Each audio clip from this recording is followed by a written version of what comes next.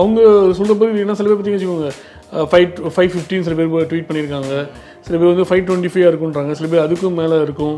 இந்த மற்ற 3 நாள் வீக் டேஸில் எவ்வளோ பண்ணுதுன்னு பார்க்கணும். ஸோ இது அவங்க கலெக்ஷன் பார்த்தீங்கன்னா லைக் ஃபஸ்ட் டே அவங்க 148 அனௌன்ஸ் பண்ணாங்க. அது வந்து லைக் யாரும் அந்த மாதிரி எக்ஸ்பெக்ட் பண்ணலாம்னு தெரியல. அப்புறம் இதில் 461 சில குழப்படிகள் இருந்தது. அவங்க 461 சில பேர் வந்து அதிகம் 500 அப்பயே 500 தாண்டிச்சுன்னு சொன்னவங்களும் இருந்தாங்க. என்ன மாதிரி ஆட்கள்லாம் அது 430 அந்த ரேஞ்சில் கம்மியாக சொன்னால் 461 வந்தது. பட் இப்போ பார்த்தீங்கன்னா 500 தாண்டிடுச்சு. பட் ஆனால் அது 525 550 என்னங்கிறது ஐ திங்க் ப்ராப்ளி ஒரு அவங்க சக்ஸஸ் மீட்டில் அனௌன்ஸ் பண்ணுறாங்களோ என்னவோ நினைக்கிறேன். ஏன்னா அந்த வெனஸ்டே அன்னைக்கு நடக்குது, கரெக்டாக அந்த இது முடியுது. ஸோ மேபி அங்கே உள்ள விஜய் அவர்களே அனௌன்ஸ் பண்ணுறாரான்னு தெரியல. தளபதி வந்து ஒரு பயங்கரமான ஸ்பீச் கொடுத்து எல்லாரும் போய் படத்தை பாருங்கள் ஏதாவது சொல்லி ஒரு ஃபேன்ஸ் திரும்பவும் வந்தாங்கன்னா இன்னும் ஒரு புஷ் இருக்கும்.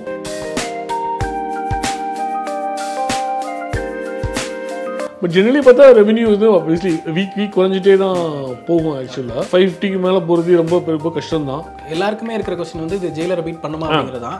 ஜெயிலர் வந்து ப்ரொடக்ஷன் சைட்லேருந்து அஃபிஷியலாக கடைசியாக அனௌன்ஸ் பண்ணது வந்து 595 சம்திங். அந்த யூகேல வந்து இது வரைக்கும் ரிலீஸ் ஆன எல்லா தமிழ் படத்துலையுமே நம்பர் 1 வந்து லியோ தான் இருக்குது. ஏன்னா இப்போ ரீசெண்டாக அந்த திரையரங்கு உரிமையாளர் தலைவர் திருப்பூர் சுப்ரமணியன் சொல்லும்போது கூட படம் நல்லா ஓடுது தான், நிறைய கலெக்ட் பண்ணுது தான், பட் தியேட்டர் ஓனர்ஸ்க்கு எந்த லாபமே இல்லை இதில் அப்படிங்கிற மாதிரி ரொம்ப வருத்தத்தோட சொல்லியிருந்தாரு. இந்த ஷேர்னால தான் அந்த பிரச்சனை 80% ஷேர் கொடுத்ததுனாலங்கிற மாதிரி சொல்லியிருந்தாரு.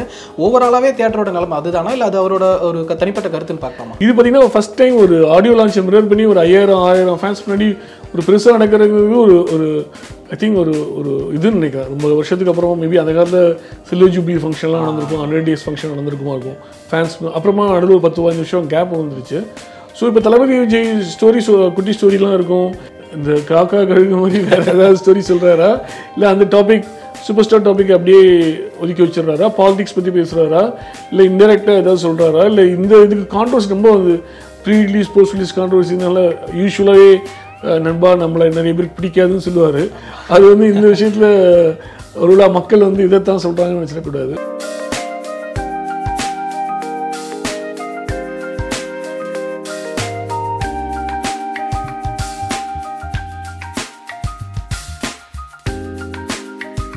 வணக்கம் பிரதர். வணக்கம் ப்ரோ. லியோ படத்தும் வந்து முதல் நாள் கலெக்ஷன் அஃபிஷியலாக சொல்லியிருந்தாங்க 148 கோடின்னு சொல்லி. அதுக்கப்புறம் அந்த 7 நாள் அந்த முதல் ஃபர்ஸ்ட் வீக் வந்து அந்த ஹாலிடேஸ் எல்லாம் சேர்த்து 461 கோடின்ற மாதிரி அனௌன்ஸ் பண்ணியிருக்காங்க. இது வரைக்குமான கலெக்ஷன் தான் ஆல்மோஸ்ட் ஓவரால் கலெக்ஷனுக்கு ஈக்குவலாக இருக்கும். இது வரைக்கும் எவ்வளோ வந்திருக்குன்னு எஸ்டிமேட்டாக சொல்ல முடியுமா? இது வரைக்கும் இப்போ பார்த்தீங்கன்னா 11 days, இப்போ சண்டே வரைக்கும் பார்த்தீங்கன்னா 11 days. நேற்று வந்து மண்டே வந்து ஒரு 12 daysன்னு நினைக்கிறேன். ஸோ ப்ராப்ளி அவங்க 461 போட்டிருந்தாங்க. ஸோ ஐ தாட் லைக் அது ஃபியூ க்ரோஸ் முன்னே வந்திருக்கும்னு யோசித்தேன். ஆனால் இப்போ ஒரு 500 அந்த மாதிரி இருக்கும், 500+ மாதிரி வந்திருக்கும். அது 500 மேலே எவ்வளோங்கிறது எனக்கு சரியாக தெரியல. லைக் அவங்க ப்ராபப்ளி இன்னைக்கு வெனஸ்டே பார்த்தீங்கன்னா வச்சுக்கோங்களேன், படம் தேர்ஸ்டே ரிலீஸ் ஆச்சு. ஸோ இந்த வெனஸ்டேயோட பார்த்தீங்கன்னா அந்த 2 weeks முடியும். சக்ஸஸ் மீட்டும் அன்றைக்கி இருக்குது. உள்ள அன்னைக்கு அனௌன்ஸ் பண்ணுறாங்களான்னு தெரியல. So we have to wait and C. அவங்க 525 சொல்கிறாங்களா 550 சொல்கிறாங்களா என்னன்னு தெரியல. பட் சம்வேர் 500 அந்த கிராஸ் ஆகிடுச்சு. ஓகே. இப்போ இந்த ஃபஸ்ட்டு 7 daysக்கு 460 சொல்லியிருந்தாங்களா, அதுலேருந்து அதுக்கப்புறமா அந்த செகண்ட் வீக்கில் வந்து நீங்கள் சொல்கிற மாதிரி ஒரு 50 crores அவ்வளோதான் எதிர்பார்க்கலாமா? இல்லை, பேசிக்கலி நான் சொல்கிறது எப்படின்னா இப்போ இந்த 4 நாள் சொல்கிறேன். அப்புறமா பார்க்குறச்ச இன்னொரு பேசிக்கலி அதுக்கப்புறம் பார்த்தீங்கன்னா அந்த டியூஸ்டே வரைக்கும் ஹாலிடே இருந்தது. அப்புறம் வெனஸ்டே தேர்ஸ்டே ஒரு ட்ராப் இருந்தது, சிக்னிஃபிகன்ட் ட்ராப் எல்லா இடத்துலையுமே இருந்தது. திரும்ப ஃப்ரைடே ஒரு ஈவினிங் ஷோக்கு அப்புறம் பிக்கப் ஆச்சு. சாட்டர்டே சண்டே கொஞ்சம் நல்லா இருந்தது. திரும்ப பார்த்தீங்கன்னா இப்போ மண்டே டியூஸ்டே பார்த்தீங்கன்னா இப்போ வந்து கொஞ்சம் வீக் டேஸ் வந்து பெருசாக இருக்காது. திரும்ப வெனஸ்டேயோட அந்த செகண்ட் வீக் முடியுது. ஸோ சப்ஸ்டான்ஷியல் ரெவன்யூன்னு பார்த்தீங்கன்னா ஒரு Friday evening ஷோலேருந்து Sunday night show வரைக்கும் இருக்கும். மற்ற அந்த 4-5 நாள் வீக் டேஸ் இருக்குல்ல, அப்போ கலெக்ஷன் பெருசாக இருக்காது. படம் வைட் ரிலீஸாக இருந்தது, 6 நாள் உங்களுக்கு இதாக இருந்துச்சு. ஸோ அதான் அது 500 அவங்க சொல்கிறப்ப என்ன சில பேர் பார்த்தீங்கன்னு வச்சுக்கோங்க 515 சில பேர் ட்வீட் பண்ணியிருக்காங்க, சில பேர் வந்து 525 இருக்குன்றாங்க, சில பேர் அதுக்கும் மேலே இருக்கும். இந்த மற்ற 3 நாள் வீக் டேஸில் எவ்வளோ பண்ணுதுன்னு பார்க்கணும். ஸோ இது அவங்க கலெக்ஷன் பார்த்தீங்கன்னா லைக் ஃபஸ்ட் டே அவங்க 148 அனௌன்ஸ் பண்ணாங்க. அது வந்து லைக் யாரும் அந்த மாதிரி எக்ஸ்பெக்ட் பண்ணலாம்னு தெரியல. இந்த 461 சில குழப்படிகள் இருந்தது. அவங்க 461 சில பேர் வந்து அதிகம் 500 அப்பயே 500 தாண்டிச்சுன்னு சொன்னவங்களும் இருந்தாங்க. என்ன மாதிரி ஆட்கள்லாம் அது 430 அந்த ரேஞ்சில் கம்மியாக சொன்னால் 461 வந்தது. பட் இப்போ 500 தாண்டிடுச்சு. பட் ஆனால் அது 525 550 என்னங்கிறது ஐ திங்க் ப்ராப்ளி ஒரு அவங்க சக்ஸஸ் மீட்டில் அனௌன்ஸ் பண்ணுறாங்களோ என்னவோ நினைக்கிறேன். ஏன்னா அந்த வெனஸ்டே அன்னைக்கு நடக்குது, கரெக்டாக அந்த இது முடியுது. ஸோ மேபி அங்கே ஒரு விஜய் அவர்களே அனௌன்ஸ் பண்ணுறாரான்னு தெரியல. I'm just saying. Okay, so இப்போ 500 தாண்டி இருக்கும்னு ஷுவராக சொல்கிறோம். ஸோ சம்வேர் பிட்வீன் 500 to 550ங்கிற மாதிரி சொல்கிறீங்க. ஸோ ஓவராலாக எஸ்டிமேட் எவ்வளோ பண்ணலாம்? இப்போ 600 நெருங்காதுங்கிற மாதிரி இருக்குது நீங்கள் சொல்கிறத வச்சு பார்க்கும்போது. ஏன்னா வீக் டேஸில் வந்து கொஞ்சம் கம்மியாக தான் இருக்குது ஆக்சுவலாக, டு பி ஆனஸ்ட். திரும்ப அடுத்த வீக்கெண்ட் கொஞ்சம் இதாக இருக்கும், Saturday Sunday. But third weekend கொஞ்சம் இதுவாக இருக்கும். ஒருவேளை இப்போ தளபதி விஜய் ஸ்பீச் ஏதாவது கொடுத்து இந்த படம் வந்து November 10th தான் தீபாவளி ரிலீஸ் ஆகுது. November 9th வரைக்கும் இந்த படம் ஓடும். தீபாவளிக்கு அப்புறம் மேபி 100-200 ஸ்க்ரீன் ஓடும். அவ்வளோ இப்போ ஆல்ரெடி இந்த டீகோடிங் அந்த இதெல்லாம் போயிட்டுருக்கு. அவ்வளோ இந்த ஃபேன்ஸ் ஏன்னா ஃபேன்ஸ் தான் அந்த படத்தை சப்போர்ட் பண்ண. அவ்வளோ விஜய் வந்து ஒரு பயங்கரமான ஸ்பீச் கொடுத்து எல்லாரும் போய் படத்தை பாருங்க ஏதாவது சொல்லி ஒரு ஃபேன்ஸ் திரும்பவும் போய் வந்தாங்கன்னா இன்னும் ஒரு புஷ் இருக்கும். ஐ திங்க் அது இந்த சக்ஸஸ் மீட் எப்படி போகுது. இப்போ இவங்க வந்து இந்த டீகோடிங் சொல்கிறாங்களே, ஃப்ளாஷ்பேக் ஃபேக்கு, செகண்ட் டைம் பாருங்க, ஃபர்ஸ்ட் டைம் ஒரு தடவை பார்த்தா பத்தாது, அதெல்லாம் இன்டெரக்டாக வந்து அந்த படத்தோட யாராவது பார்க்கணும்னு நினச்சாங்கன்னா போய் பார்க்கலாம் அந்த மாதிரி. ஸோ அந்த மாதிரி ஏதாவது பூஸ்ட் இருக்கான்னு நமக்கு பார்க்கணும். பட் ஜெனரலி பார்த்தா ரெவென்யூ வந்து ஆப்வியஸ்லி வீக் குறைஞ்சிட்டே தான் போகும் ஆக்சுவலாக. ஸோ அதான் இப்போதைக்கு ஐ மீன் எதுவும் நடக்கலைன்னா 550க்கு மேலே போகிறது ரொம்ப பெரிய கஷ்டம்தான். ஏதாவது திடீர்னு டைனமிக் நடந்து ஏதாவது மக்கள் வந்து ஓகே அட்லீஸ்ட் ஃபேன்ஸ் வந்து இன்னும் சரி 10 days டைம் இருக்குது, நம்ம இன்னும் கொஞ்சம் படத்தை பார்க்கலாம்னு நினைச்சாங்கன்னா கூட சான்ஸ் இருக்குது. எல்லாருக்குமே இருக்கிற கொஸ்டின் வந்து இது ஜெயிலரை பீட் பண்ணுமா அப்படிங்கிறதான். ஜெயிலர் வந்து ப்ரொடக்ஷன் சைட்லேருந்து அஃபிஷியலாக கடைசியாக அனௌன்ஸ் பண்ணது வந்து 595 சம்திங், அந்த 525 அனௌன்ஸ் பண்ணாங்கன்னு நினைக்கிறேன். 2 வீக்ஸுக்கு 525 அனௌன்ஸ் பண்ணாங்கன்னு நினைக்கிறேன். அதுக்கப்புறம் எதுவும் அனௌன்ஸ் பண்ணல, அப்படியே விட்டாங்கன்னு நினைக்கிறேன். அதுக்கப்புறம் அவங்க அஃபிஷியல் அனௌன்ஸ் பண்ணல. மற்றவங்களும் அன்அஃபிஷியல் நம்ம மாதிரி ட்ராக் பண்ணுறோம். அவங்க தான் இப்போ நாங்களாம் வந்து 650 to 700 அது மாதிரி சொல்லியிருக்கோம். பட் அது அஃபிஷியல் கலெக்ஷன் இல்லை. ஸோ இப்போ ஜெயிலரை பீட் பண்ணுமான்னு நீங்கள் கேட்குறீங்க இல்லை. ஸோ அகெயின் அந்த இதுதான் இருக்குது. ஐ திங்க் இது எந்த அளவுக்கு போகுது அப்படின்னு. சில மார்க்கெட்டில் வந்து ஜெயிலரை நெருங்கி ஜெயிலர் தாண்டியும் போயிருக்கு. ஸோ நெருங்கி வந்துட்டு இருக்கு. இப்போ 550 to 600 போன வச்சு அங்கே ஒரு டைட் போட்டி இருக்கும்னு நினைக்கிறேன். சில பேர் சொல்லுவாங்க ஜெயிலரோட வசூல் கம்மின்னு சொல்லுவாங்க. இது ஒரு 600 போனோடனே அது 6 ஐ மீன் something anything can be set. ஏன்னா ஃபைனல் நம்பர்ஸ் அவங்க போடலை. ஸோ இவங்க போட்டாங்கன்னா இது இருக்குது. ஸோ ஐ திங்க் அந்த ப்ராப்ளி நெக்ஸ்ட் தேர்ட் வீக் கொஞ்சம் தெரியும்னு நினைக்கிறேன் எப்படி இருக்குதுன்னு சொல்லிட்டு. நெருங்க பட் இப்போதைக்கு கொஞ்சம் டஃப்பாக தான் இருக்குது அது நெருங்குமான்னு சொல்லிட்டு. ஓகே, இப்போ ஸ்டேட் வைஸ் சொல்ல முடியுமா எந்தெந்த ஸ்டேட்டில் வந்து லியோ வந்து ஆல் டைம் ரெக்கார்ட் பிரேக் பண்ணியிருக்கு அப்படின்னு? இப்போ லியோ வந்து பார்த்தீங்கன்னா இப்போ கேரளாவில் வந்து ஆல்மோஸ்ட் இப்போ ஜெயிலரை தாண்ட போகுதுன்னு நினைக்கிறேன். ஒரு ஆல்மோஸ்ட் நெருங்கிடுச்சு 57-54. ஸோ இந்த வீக்கில் தாண்டதுக்கு சான்ஸ் இருக்குது. ஆனால் கர்நாடகாவில் சான்ஸ் இல்லை. கர்நாடகாவில் வந்து ஜெயிலர் வந்து 70க்கு மேலே எடுத்திருக்கு. ஸோ இது பண்ண முடியாது. தெலுங்கு ஸ்டேட்ஸ்லையும் ஜெயிலர் கொஞ்சம் நல்லா பண்ணியிருக்கு. ஹிந்தியில் வந்து ஜெயிலோட நம்பர்ஸ் பெருசாக தெரியல. இவங்க நம்பர்ஸ் ஓரளவுக்கு நல்லா 20-25 நெட் பண்ணியிருக்காங்க. யூஎஸில் எடுத்துக்கிட்டிங்கன்னா, நார்த் அமெரிக்கா எடுத்துக்கிட்டிங்கன்னா யூஎஸில் வந்து ஜெயிலர் அகடாக இருக்குது. ஆனால் கனடாவில் வந்து இது ப்ராப்பராக ட்ராக் பண்ணுறாங்க லியோ வந்து காம்ஸ்கோர். அதில் வந்து லியோ அகடாக இருக்குது. யூகேயில் வந்து இது வரைக்கும் ரிலீஸ் ஆன எல்லா தமிழ் படத்துலையுமே நம்பர் 1 வந்து லியோ தான் இருக்குது. இப்போ யுஏஇ கல்ஃப் இருக்கு இல்லையா, கல்ஃப்லேயும் வந்து ரெண்டும் ஆல்மோஸ்ட் இப்போ ஜெயிலர் இருக்குன்னா ஜெயிலருக்கு பக்கத்தில் லியோ வந்துருச்சு. மேபி இன்னும் கொஞ்சம் நாள் கிராஸ் ஆக கூட சான்ஸ் இருக்குது. அது ஒரு ஆஸ்திரேலியாவில் தெரில பண்ணுமான்னு தெரியல, இது பண்ணிகிட்ருக்கு. சிங்கப்பூரில் ஜெயிலர் தாண்டிட்டு தான் சொல்கிறாங்க. மலேசியாவில் ஜெயிலர் அகடாக இருக்குது. ஸோ இந்த மாதிரி டெரிட்டரிஸில் மிக்ஸ்டாக இருக்குது. பட் ஓகே, கண்டிப்பாக வந்து இப்போதைக்கு லியோ ஓடிட்டேன். ஜெயிலர் வந்து ஓடி முடிச்சிருச்சு, அது வந்து கான்ஸ்டன்ட் ஆகிடுச்சு. ஸோ இப்போ லியோ வந்து ஓடிட்டு இருக்கிறதுனால லைக் அதுக்கு வந்து தியரிட்டிக்கலி ஸ்பீக்கிங் ஏறுறதுக்கு சான்ஸ் இருந்தே இருக்குது. அது வந்து நம்ம எதிர்பார்க்கோடு அதிகமாக பண்ணுதா அப்படின்ட்டு நம்ம பார்க்கணும். இந்த திங்க் தீபாவளி வரைக்கும் குரூஷியலாக இருக்கும்னு நினைக்கிறேன். தீபாவளிக்கு அப்புறமா பெருசாக இருக்காதுன்னு நினைக்கிறேன். இப்போ ப்ரொடியூசர் சைட்லேருந்து அனௌன்ஸ் பண்ணியிருந்த அந்த 460 சம்திங் சொன்னீங்களா, அது எந்த அளவுக்கு அக்யூரேட்டாக இருக்குன்னு தெரியல அப்படிங்கிற மாதிரி சொல்லுவீங்க. ப்ரொடக்ஷன் சைட்லேருந்து அனௌன்ஸ் பண்ணாங்கன்னா பெரும்பாலும் அக்யூரேட் அமௌண்ட் தானே சொல்லுவாங்க. அதில் பேசிக்கலி இப்போ நான் அவங்க அனௌன்ஸ் பண்ண முன்னாடி வரைக்கும் நம்ம ட்ராக் பண்ணதில் வந்து கொஞ்சம் கம்மியாக இருந்தது. நான் ட்ராக் பண்ணதில் ஒரு 430 440 அந்த ரேஞ்சில் இருந்தது. அவங்க 461க்கு ஐ திங்க் டே 1க்கு பிரேக்கப் கொடுத்தாங்கன்னு நினைக்கிறேன். வீக் 1க்கு பிரேக்கப் கொடுக்கலன்னு நினைக்கிறேன். ஸோ அதனால ஒரு இது இருந்தது. அதனால இப்போ அதை யாரும் பெருசாக சொல்கிறது இல்லை. அதாவது சம்டைம்ஸ் ஏதாவது எஸ்டிமேஷன் ஓவர்சீஸில் வந்து எல்லா இதையுமே நம்ம எல்லா கண்ட்ரியுமே ப்ராப்பராக ட்ராக் பண்ணுறது. சில யூரோப் ஸ்ரீலங்காலாம் பார்த்தீங்கன்னா ஒரு எஸ்டிமேஷன் இதாக இருக்கும். ஸோ அதெல்லாம் ஃபியூ க்ரோஸ் முன்ன இருக்கும். ஐ திங்க் அது வந்து என்ன சொல்லுது, அஃப்கோர்ஸ் ரைவல் ஃபேன்ஸ் வந்து டோட்டலி அவங்க எந்த எல்லாமே ஃபேக்கும்பாங்க. பட் மற்றவங்க வந்து ஓகே ஒரு ஃபியூ க்ரோஸ் முன்ன பண்ண இருக்குன்னு தான் சொல்லியிருப்பாங்க. ஸோ அதனால் மோரலஸ் அதை வந்து வச்சுட்டு இப்போ எல்லாருமே அடுத்து தான் பார்த்துட்ருக்கோம். அடுத்த வெனஸ்டே தேர்ஸ்டே என்ன அனௌன்ஸ் பண்ணுவாங்க, 550 வருமா அப்படி தான் பார்த்துட்ருக்கோம். ஸோ அதனால் ஓகே அது பெரிய அஃப்கோர்ஸ் கான்ட்ரவர்சின்னு எடுத்துக்கலாம். இல்லாட்டா நம்ம ஓகே நம்ம நெக்ஸ்ட் தேர்ட் வீக் எப்படின்னு பார்க்கலாம், செகண்ட் வீக்கெண்ட் அந்த அவங்க என்ன அனௌன்ஸ் பண்ணுறாங்கன்னு பார்க்கலான்னு தான் இருக்கும். ஓகே, இப்போ நீங்கள் சொல்கிற வச்சு பார்க்கும்போது ப்ரொடியூசருக்கு இது வந்து இது கண்டிப்பாக ஒரு ப்ராஃபிட்டபிளான ஃபிலிம் அப்படிங்கிற மாதிரி தான் இருக்குது. எந்த அளவுக்கு ப்ராஃபிட்டபிள்னு சொல்ல முடியும்? இப்போ நீங்கள் ப்ரொடியூசர் எடுத்துக்கிட்டிங்கன்னா அவங்களுக்கு வந்து முதல்ல டேபிள் ப்ராஃபிட்டே பார்த்துட்டாங்க. என்ன படத்தோட லேண்டிங் காஸ்ட் வந்து அவங்க 300 crores சொன்னாங்க. ஆனால் படத்தோட சேட்டலைட் ஓடிடியே ஏதோ 210 ஏதோ சொன்னாங்க. அப்புறம் தேட்டருக்குலேயே அவங்க நல்லா விற்றுருந்தாங்க, தமிழ்நாடு ஓவர்சீஸ் மற்ற சீஸ் நல்லா விற்றுருந்தாங்க. ஸோ ப்ரொடியூசரை பொறுத்த வரைக்கும் அவங்க முதலே ப்ராஃபிட் எடுத்திருப்பாங்க. ஏன்னா அவங்களுக்கு தேட்டருக்குங்கிறது ஒரு சின்ன காம்பவுண்ட் மாதிரி தான் இருந்தது. ஆனால் படத்தை எடுத்திருப்பாங்க. ஸோ வாங்கின டிஸ்ட்ரிபியூட்டர் அண்ட் தியேட்டருக்கு தான் இது இருக்குது. ஸோ டிஸ்ட்ரிபியூட்டரும் பார்த்தீங்கன்னா இவங்க ஷேர் அதிகம் கேட்டு வாங்கியிருக்காங்க. லைக் அஃப்கோர்ஸ் 80% ஒரு ஃபேமஸ் கான்ட்ரவர்சி ஓடிட்டு இருக்கு. 80% கொஞ்சம் 75 இருக்குது, 70 இருக்குது. ஸோ இவங்களுக்கு ஷேர் நிறைய வரும். படம் வந்து இப்போ ஒரு 100 crores கலெக்ட் பண்ணாலும் லைக் ஜிஎஸ்டி மற்ற டேக்ஸ் போக இவங்களுக்கு நிறைய வரும்.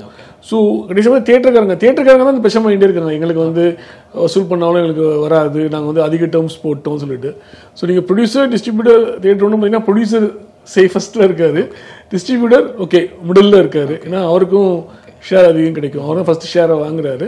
தியேட்டர் ஓனர்ஸ் தான் சொல்லிட்டு இருக்காங்க, இல்லை எங்களுக்கு வந்து படம் ரொம்ப ஓடினா கூட எங்களுக்கு வந்து கையில் தங்க மாட்டேன்றது அப்படின்னு சொல்கிறாங்க. ஸோ அதுதான் வந்து இவங்க 3 பேருடைய நிலைமையாக இருக்குது. ஏன்னா இப்போ ரீசெண்டாக அந்த திரையரங்கு உரிமையாளர் தலைவர் திருப்பூர் சுப்ரமணியன் சொல்லும்போது கூட படம் நல்லா ஓடுது தான், நிறைய கலெக்ட் பண்ணுது தான், பட் தியேட்டர் ஓனர்ஸ்க்கு எந்த லாபமே இல்லை இதில் அப்படிங்கிற மாதிரி ரொம்ப வருத்தத்தோட சொல்லியிருந்தாரு. இந்த ஷேர்னால தான் அந்த பிரச்சனை, 80% ஷேர் கொடுத்ததுனாலங்கிற மாதிரி சொல்லியிருந்தாரு. ஓவராலாகவே தியேட்டரோட நிலைமை அதுதானா, இல்லை அது அவரோட ஒரு தனிப்பட்ட கருத்துன்னு பார்க்கலாமா? பேசிக்கலி பார்த்தீங்கன்னா அவங்க என்ன சொல்லுவாங்கன்னா 80% வந்து ஒரு குறிப்பிட்ட தியேட்டர்ஸ் வாங்கியிருக்கோம். லைக் இப்போ தமிழ்நாட்டில் ஒரு 1000 தேட்டர்னு வச்சுக்கோங்களேன், மேபி ஒரு 2 ஏரியாவில் நிறைய வாங்கியிருக்கோம் அப்படின்னு அவங்க சொல்லுவாங்க. 80 சில தேட்டர் நிறைய 75 போட்டிருக்காங்க, 70 போட்டிருக்காங்க, மல்டிப்ளெக்ஸ்லாம் 60 கொடுத்துருக்காங்க, அந்த மாதிரி இருக்குது. ஸோ அப்படி பார்க்குறச்சு அந்த 70 to 80 தியேட்டர்ஸில் வந்து சப்போஸ் 10 லட்சம் இது பண்ணுதுன்னா அவங்களுக்கு லைக் அந்த ஜிஎஸ்டி இதெல்லாம் போக ஒரு அமௌண்ட் மிஞ்சும். ஸோ அவங்க வந்து லைக் இந்த 60-40 போட்டதுனால இன்னும் அதிகமாக வரணும்னு நினைக்கிறாங்க. அது இன்னொன்று தேட்டரும் இது வைட் ரிலீஸாக இருக்கிறதுனால ஆல்மோஸ்ட் எல்லா தேட்டருமே ஆல்மோஸ்ட் போட்டிருக்கிறதுனால இப்போ ஒரு குறிப்பிட்ட தேட்டரில் போட்டுனா வச்சுக்கோங்களேன் நிறைய கூட்டம் வந்திருக்கும், வசூல் கொஞ்சம் அதிகமாக இருக்கும். இப்போ பார்த்தீங்கன்னா இப்போ என்ன சொன்னாங்கன்னா இப்போ எங்கள் ஏரியாவிலே பார்த்தீங்கன்னா 10 தேட்டர் இருக்குன்னா 9 தேட்டர் போட்டிருக்காங்க. இப்போ அப்படி கூட்டம் ஸ்ப்ரெட் ஆகிடும்ல, இப்போ வசூலும் ஸ்ப்ரெட் ஆகிடும். லைக் எல்லா ஷோவும் ஹவுஸ்ஃபுல் ஆகாது, அந்த மாதிரி இருக்கும். இப்போ தேட்டர்ஸ்க்கு மோஸ்ட்லி இந்த கேன்டீன் அந்த ஸ்நாக்ஸ் அந்த இதுதான் அவங்களுக்கு கொஞ்சம் இதாக. பட் அதுவும் இவங்க சொல்கிறாங்கன்னா படம் பெரிய படமாக இருக்கிறனால நிறைய இன்டர்வல் டைம் நிறைய விட முடியல, குயிக்காக நம்ம போட்டுட்ருக்கோம்னு சொன்னாங்க. ஸோ தியேட்டருக்காரங்க தான் அந்த தியேட்டர் அசோசியேஷன் பேசிட்டு மற்ற தியேட்டருக்காரங்க அப்படி சொல்லியிருக்காங்க. ஸோ ப்ராபப்ளி கொஞ்சம் இந்த ஷேர் கொஞ்சம் அதிகமாக இருக்குது. It could be anywhere 70, 75, 80 whatever depending on theatre. அவங்களுக்கு போக தான் லாபம் வரும் 3rd week 4th weekன்னு. அப்புறம் தீபாவளி வந்துடுது. ஸோ எவ்வளோ பேர் ரீட்டைன் பண்ணுறாங்கன்னு நமக்கு தெரியல. ப்ராபப்ளி அதான் 3 பேரில் பார்த்தீங்கன்னு வச்சுக்கோங்களேன், ப்ரொடியூசர், டிஸ்ட்ரிபியூட்டர், தேட்டர்ஸ்க்கு கொஞ்சம் meaning there feeling the pinch being at the bottom. Okay, இப்போ லியோக்கு வந்து மிக்சட் ரிவ்யூஸாக இருக்கட்டும், இப்போ பாக்ஸ் ஆஃபீஸில் வந்து ஜெயிலரை பீட் பண்ணுறது கஷ்டப்படுது அப்படிங்கிற விஷயமா இருக்கட்டும், தியேட்டர் ஓனர்ஸ் வந்து எங்களுக்கு லாபம் கிடைக்கல அப்படின்னு சொல்கிற விஷயமா இருக்கும். இந்த விஷயங்களெல்லாம் வந்து விஜய் ஃபேன்ஸ் என்ன சொல்கிறாங்கன்னா, விஜய் டார்கெட் பண்ணி நெகட்டிவ் ரிவ்யூஸ் கொடுக்கறதுக்காக இந்த மாதிரி பண்ணுறாங்க, ஒரு டீம் ஒர்க் பண்ணுறாங்க, இதெல்லாம் உண்மை கிடையாது அப்படிங்கிற மாதிரி ஒரு தரப்பினர் சொல்கிறாங்க. அது எந்த அளவுக்கு உண்மை? பேசிக்கலி எனக்கு தெரிஞ்ச வரைக்கும் பார்த்தீங்கன்னு வச்சுக்கோங்களேன், இந்த ஃபேன்ஸ் ரெவல்ரி கண்டிப்பாக இருக்குது. இப்போ ஒரு படம் ரிலீஸ் ஆகும் முன்னாடி இவங்க ஒரு நெகட்டிவ் டேகை வந்து லியோ டிசாஸ்டர்னு முந்தின நாளே ஆரம்பிச்சிருவாங்க, அவங்க லியோ பிளாக் பஸ்டர்னு ஒன்று ஆரம்பிச்சிருவாங்க. ஸோ இப்போ என்ன பண்ணுவோம், அடுத்து அவங்க இப்போ ஜெயிலில் வரும்போது இவங்க பண்ணியிருப்பாங்க, இப்போ அடுத்து விடாமுயற்சி வரும்போது அவங்க பண்ணுவாங்க. அந்த ஃபேன் ரைவல்ரி வந்து அது எப்பயுமே இருக்குது. ஸோ அது வந்து ஆர்கனைஸ்டாக சில பேர் வந்து பார்த்தீங்கன்னா வேணுன்னே இந்த மாதிரி படத்தோட இந்த திருட்டு விசிடி பிரிண்ட்டை வந்து அவங்க டெலகிராமில் போட்டு விட்றது, ஏதாவது ஸ்க்ரீன்ஷாட்டை ஷேர் பண்ணுறது, நெகட்டிவ் அந்த மாதிரி இந்த டேகிங் ட்விட்டரில் போயிட்டே இருக்குது அந்த மாதிரி இது. ஸோ இந்த படத்தை பொறுத்த வரைக்கும் பார்த்தீங்கன்னா அந்த மிக்சட் ரிவ்யூஸுங்கிறது நிறைய நியூட்ரல்ஸும் சொல்லியிருந்தாங்க. லைக் அஃப்கோர்ஸ் ஆர்கனைஸ்டாக யாரும் பண்ணாலும் நம்ம வந்து ஒரு படத்தை பார்த்துட்டு வைடு ரிவ்யூஸ் கொடுக்குறாங்கல்ல, யூடியூப்பில் ரிவ்யூஸ் கொடுக்குறாங்க, இல்லை பரத்வாஜன் அந்த மாதிரி எல்லாரும் பண்ணக்கூடிய எல்லாருமே வந்து ஒரு மோஸ்ட்லி மிக்சர் ரிவ்யூ இருக்கும்போது அதை நம்ம கண்ட்ரோல் பண்ண முடியாது. ஜெனியூன் ஃபீட்பேக்காகவும் வருது. நிறைய இந்த செகண்ட் ஹாஃப் லாங்குங்கிறது பார்த்தீங்கன்னா ஆல்மோஸ்ட் ஒரு யுனானிமஸ் ஃபீட்பேக்காக இருந்தது. ஸோ அது ஐ திங்க் ஆர்கானிக்காக வந்தது தான் நினைக்கிறேன். பட் அதை வச்சு இவங்க டேக் போட்டு லியோ டிசாஸ்டர், லியோ ஸ்கேம் அதெல்லாம் பண்ணுறது வந்து பார்த்தீங்கன்னா அது ஃபேன்ஸ் வந்து அதை வேணுன்னே எல்லா ட்வீட்லேயும் டேக் போட்டு அதை ட்ரெண்ட் பண்ணி மற்றவங்களை பார்க்க வச்சிடுறாங்க. ஸோ அது வந்து அஃப்கோர்ஸ் மற்றவங்க அதை பார்த்துடுறாங்க. கண்டிப்பாக இந்த mixed reviews okay, box office numbers okay, அதான் அது பற்றி ஆஃப்கோர்ஸ் இவங்க அஃபிஷியலாக அனௌன்ஸ் பண்ணாங்க. எப்பயுமே அஃபிஷியல் அனௌன்ஸ் பண்ணால் அந்த அடுத்த கேங் இவங்க சொன்னால் அவங்க ஒத்துக்க மாட்டாங்க, அவங்க சொன்னால் இவங்க ஒத்துக்க மாட்டாங்க நம்பர் வந்து. ஸோ அது எப்பயுமே ஒரு சண்டை இருந்துக்கிட்டே இருக்கும். யா, ஸோ அதுதான் ஆர்கனைஸ்டாக பண்ணாங்களான்னு தெரியாது. பட் கண்டிப்பாக ரைவல் ஃபேன்ஸ் வந்து அவங்க எப்பயுமே இதாக தான் இருப்பாங்க. எப்படின்னா இந்த படம் வந்துன்னா அந்த படத்தை வந்து நம்மளால் முடிஞ்ச வரைக்கும் அது கான்ஸ்டன்ட் இதுதான், நெகட்டிவிட்டியை கிரியேட் பண்ணுறது அது எப்பயுமே இருக்குது ஆக்சுவலாக. Okay fine. ஸோ நாளைக்கு வந்து சக்ஸஸ் மீட் நடக்க போகுது. எனக்கு தெரிஞ்சு விஜய் அவர்களோட படங்களுக்கு வந்து ஆடியோ லான்ச் தான் பெரிய எதிர்பார்ப்பு இருக்கும். எப்பவுமே அவர் பேசுவார், அவரோட ஸ்பீச்சுக்கு ஒரு பெரிய ரசிகர் கூட்டம் இருக்குன்ட்டு. ரீசெண்டாக சக்ஸஸ் மீட் அப்படிங்கிறது ஒரு ஈவெண்ட்டாக இது வரைக்கும் நடந்தது. மேபி டீம் எல்லாம் மீட் பண்ணி பேசிப்பாங்க, அந்த மாதிரி சிம்பிளாக நடந்திருக்கு. ஆடியோ லான்ச்சை காம்பன்சேட் பண்ணுற மாதிரி கூட பிளான் பண்ணியிருந்திருக்கலாம். ஸோ சக்ஸஸ் மீட் எப்படி இருக்க போகுது, அதில் விஜய் அவரோட ஸ்பீச் என்னவா இருக்க போகுதுங்கிற எதிர்பார்ப்பு எல்லாருக்குமே இருக்குது. உங்களோட view? Success meet I think first time பிரம்மாண்டமாக இருக்குன்னு நினைக்கிறேன். ஏன்னா we are used to முன்னாடி 2 types of சக்ஸஸ் மீட். ஒன்று வந்து சின்ன சக்ஸஸ் மீட்டாக பிரசாத் லேப்ல ப்ரெஸ்ஸுக்கு முன்னாடி நடக்கும், ரொம்ப சின்னதாக இருக்கும். அது யூடியூப்ல வேணால் லைவாக வருமா இருக்கும். அது ஒரு 200 பேர் அட்டன் பண்ணுவாங்க, ஒரு ஃபார்மாலிட்டியாக முடிஞ்சிடும். இல்லை இப்போ இந்த விக்ரம் ஜெயிலருக்குலாம் வந்து டீம் அவங்க 2-3 ஒரு ஹோட்டலில் வைக்கிறது, இல்லை பத்திரிகைக்காரங்க வைக்கிறது, இந்த க்ரூவுக்கு வந்து கிஃப்ட் கொடுக்குறது, அது இதுன்னு போயிட்டு அது நம்ம ஒரு சக்ஸஸ் மீட் நம்ம 2 படத்துக்கும் பார்த்துருக்கோம். இது பார்த்தீங்கன்னா ஃபர்ஸ்ட் டைம் ஒரு ஆடியோ லான்ச்சை மிரர் பண்ணி ஒரு 5000 ஃபேன்ஸ் முன்னாடி ஒரு பெருசாக நடக்கிறது ஒரு ஐ திங்க் ஒரு இதுன்னு நினைக்கிறேன். ரொம்ப வருஷத்துக்கு அப்புறம் மேபி அந்த காலத்தில் சில்வர் ஜூப்ளி ஃபங்க்ஷன்லாம் நடந்திருக்கும், 100 days ஃபங்க்ஷன் நடந்திருக்குமா இருக்கும் ஃபேன்ஸ். அப்புறமா நடுவில் ஒரு 10-15 வருஷம் கேப் வந்துருச்சு. ஸோ இப்போ தளபதி விஜய் ஸ்டோரி குட்டி ஸ்டோரிலாம் இருக்கும், டிஃப்ரெண்ட்டாக இருக்கும். ஏன்னா ஒரு படம் ஆடியோ லான்ச்சுன்னா அது வந்து படம் எப்படி போகுதுன்னு தெரியாமல் எவ்வளோ கிவ் அ ஸ்பீச். இப்போ நீங்கள் தளபதி விஜய் எடுத்துட்டீங்கன்னா அவர் நடித்த படங்கள்லேயே இது 500 கோடி தாண்டி இருந்தாலும் அதுதான் அவருக்கு பெரிய வெற்றி. ஏன்னா அதுக்கு முன்னாடி இந்த படங்கள் எதுவுமே இந்த அளவுக்கு பாக்ஸ் ஆஃபீஸ் பண்ணதில்லை. படம் வந்து பிளாக் பஸ்டரா, மிக்சட் ரிவ்யூஸா, தியேட்டர்காரங்க எப்படி சொல்கிறாங்க இருக்கலாம். ரெண்டாவது it has done a cross which is new for him. So அந்த பெர்ஸ்பெக்டிவ்லேயே அவர் வந்து அதை ஒரு பாசிட்டிவாக எடுத்துக்கிட்டு you can say story. So only thing is we don't know இந்த காக்கா கழுகு மாதிரி வேறு ஏதாவது ஸ்டோரி சொல்கிறாரா, இல்லை அந்த டாபிக் சூப்பர் ஸ்டார் டாபிக் அப்படியே ஒதுக்கி வச்சிடறாரா, பாலிடிக்ஸ் பற்றி பேசுகிறாரா, இல்லை இன்டெரக்டாக ஏதாவது சொல்கிறாரா, இல்லை இந்த இதுக்கு கான்ட்ரவர்சி ரொம்ப வந்து ப்ரீ ரிலீஸ் போஸ்ட் ரிலீஸ் கான்ட்ரவர்சினால யூஸ்வலாகவே நண்பா நம்மளை நிறைய பேருக்கு பிடிக்காதுன்னு சொல்லுவார். அது வந்து இந்த விஷயத்தில் ஒருவேளை மக்கள் வந்து இதைத்தான் சொல்கிறாங்கன்னு வச்சிடக்கூடாது. ஸோ ஐ திங்க் அவருடைய ஸ்பீச் குரூஷியலாக கவனிக்கப்படும் நினைக்கிறேன். லோகேஷோட ஸ்பீச்சும் கவனிக்கப்படும். ஏன்னா அவரும் பார்த்தீங்கன்னா மிக்சட் ரிவ்யூஸ் அவர் அஃப்கோர்ஸ் யூடியூப்ல இன்டர்வியூ கொடுத்துட்ருக்காரு. பட் ஏன்னா ஸ்பீச்சுங்கிறது அது வேறு, அது இருக்கும். ப்ரொடியூசரோட ஸ்பீச்சும் கவனிக்கப்படும். ஏன்னா ஐ திங்க் ப்ரொடியூசர், ஹீரோ, அப்புறமா இவங்க, அப்புறம் அனிருத் மியூசிக் கம்போசர் வந்து அவர் என்ன பண்ணுறாரு. ஏன்னா அனிருத்தும் பார்த்தீங்கன்னா ஜெயிலருக்கும் காமன், இதுக்கும் காமன். ஸோ அவர் மாட்டிக்கிட்டு முழிக்கிறாரு. ஸோ அவர் ஜெயிலருக்கு தான் அதிகம் சப்போர்ட் பண்ணுறாரா, இல்லை இதுக்கு நல்லா பேசுகிறாரா, என்ன பண்ணுறாரு அப்படிங்கிறது பார்க்கணும். ஐ திங்க் இந்த 4 பேருடைய ஸ்பீச்சும் ஒரு குரூஷியலாக இருக்கும்னு நினைக்கிறேன். ஓகே, இப்போ ஆடியோ லான்ச் ஏன் நடத்தலைங்கிறதுக்கு சொல்லப்பட்ட காரணம் வந்து செக்யூரிட்டி ரீசன்ஸ் தான் அப்படிங்கிறத சொல்லியிருந்தாங்க. ஏன்னா டிக்கெட்ஸ் நம்ம கரெக்டாக கொடுத்து அரேஞ்ச் பண்ண முடியுமான்னு சொல்லிட்டு. பட் இந்த விஷயத்துக்கு எப்படி கரெக்டாக பண்ணிட முடியும் அப்படிங்கிற ஒரு கொஸ்டின் இருக்குது. சேம் அதே க்ரௌட் தான் இப்போ அதுதான் நிறைய பேர் கேட்குறாங்க. எப்படிங்க அதுக்கு நீங்கள் சொன்னீங்க அதே ரீசன் தான் இப்போ இருக்குது. இப்போ இன்ஃபேக்ட் ஃபேன்ஸ் இன்னும் வெறியாக கூட இருக்கலாம் எக்ஸ்ட்ராவா அப்படின்னு சொல்கிறாங்க. இப்போ எதுவும் இவங்க ஆன்லைனில் டிக்கெட் கொடுக்க போகிறோம், ஃபுல்லி ஆன்லைன் என்ட்ரியோ ஏதோ சொல்லியிருந்தாங்க. ஸோ யா ப்ராபப்ளி இந்த தடவை ஆனால் நாளும் கம்மியாக இருக்குது. டக்குன்னு அனௌன்ஸ் பண்ணி டக்குன்னு permission maybe number of days இப்போ நாளைக்கு நடக்க போகுதுன்னா பர்மிஷன் நேற்று தான் வந்ததுன்னு நினைக்கிறேன். அவ்வளோ பெரிய நெஹ்ரு ஸ்டேடியத்தில் அந்த செட் டெக்கரேஷனே ஸ்டேஜ் டெக்கரேஷனே டைம் ஆகும். ஆனால் எங்கேயோ ஒன்று பார்த்தேன், tickets will be sold online, there is no physical பாசஸ்ன்னு போட்டிருந்தாங்க. மேபி அந்த police security plus private bouncers அது கொஞ்சம் அதிகம் இருக்கணும்னு நினைக்கிறேன். ஏன்னா நம்ம ஃபேன்ஸ் நிறைய பேர் வருவாங்க, அவங்களுக்கு பாஸ் இருக்கோ இல்லையோ அது வேறு விஷயம். ஸோ அந்த குழப்படிகள் இருக்குன்னு தான் நினைக்கிறேன். So to be honest with you, நாளைக்கு வந்து like everybody has to be careful. And அது வந்து நம்ம செக்யூரிட்டி சரி, ஃபேன்ஸும் சரி, they have to be on the best behaviour.